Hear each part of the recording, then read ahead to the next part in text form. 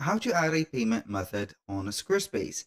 Hello guys, and welcome to this new tutorial. In today's video, I'm going to show you how simplified it is to add a payment method into your Squarespace store or website.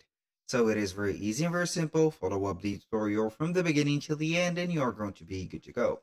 The first thing that you need to do is to head over squarespace.com. Then what we're going to do is to sign in for an account. Then you're going to click on the favicon of the account at the top or the header, and we are going to click on account dashboard. Now we're going to see the dashboard right there and select one of the websites that we want to add the payment method to. For example, we are going to head over this one. I'm going to click on go to website and we're going to wait for the dashboard of the website. Here a little disclaimer, everything created in this video such as email addresses, accounts are created only for the sake of the video and not for any personal uses.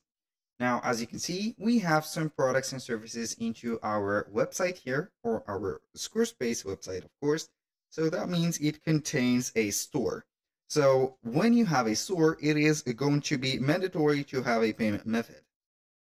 So you're going to receive whether your, let's say, benefits into that specific bank or card.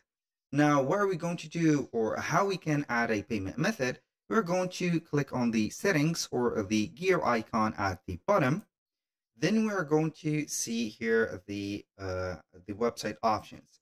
So what are we going to do is to click on here selling, and then you're going to see this menu. So this is only going to be related to the selling or the e-commerce solution from Squarespace. We're going to click on payments, and then you're going to see the payment methods. Here, depending on your country that you have opened your website or your store from, you're going to see some choices. We have Stripe, PayPal, and Square. Also, you can go ahead and see that we have the store currency chosen just like that, and you can go ahead and put it as much as you want. That was for the payment method that you are going to receive money.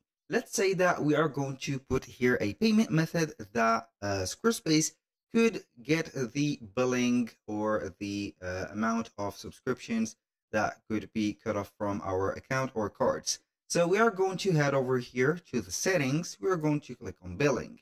From here, we are going to set up the payment information by adding, for example, a payment method just like that.